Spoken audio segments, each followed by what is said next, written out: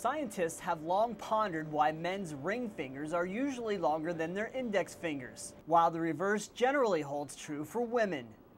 The ratio of the length of the right index finger and the right ring finger has been linked to traits such as athletic ability and even diseases like breast cancer. But researchers lack scientific evidence to account for the differences. Now, a new discovery shows that finger length is influenced by the presence of sex hormones in the early development of an embryo.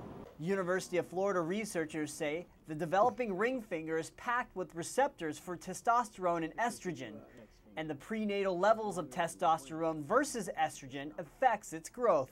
What we found was that the digits have those receptors for the sex hormones, and they respond in opposite ways to testosterone versus estrogen.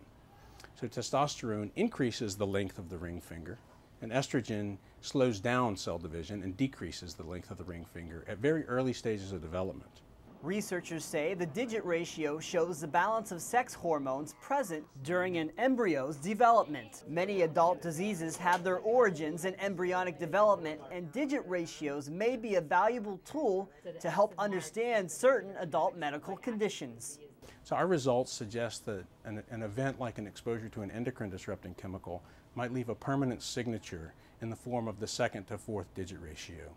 And that might have some explanatory power in terms of trying to interpret the developmental cause of a particular disease, a malformation, a psychiatric condition, a behavioral trait, and so on. At the University of Florida, I'm Chris Bilowich.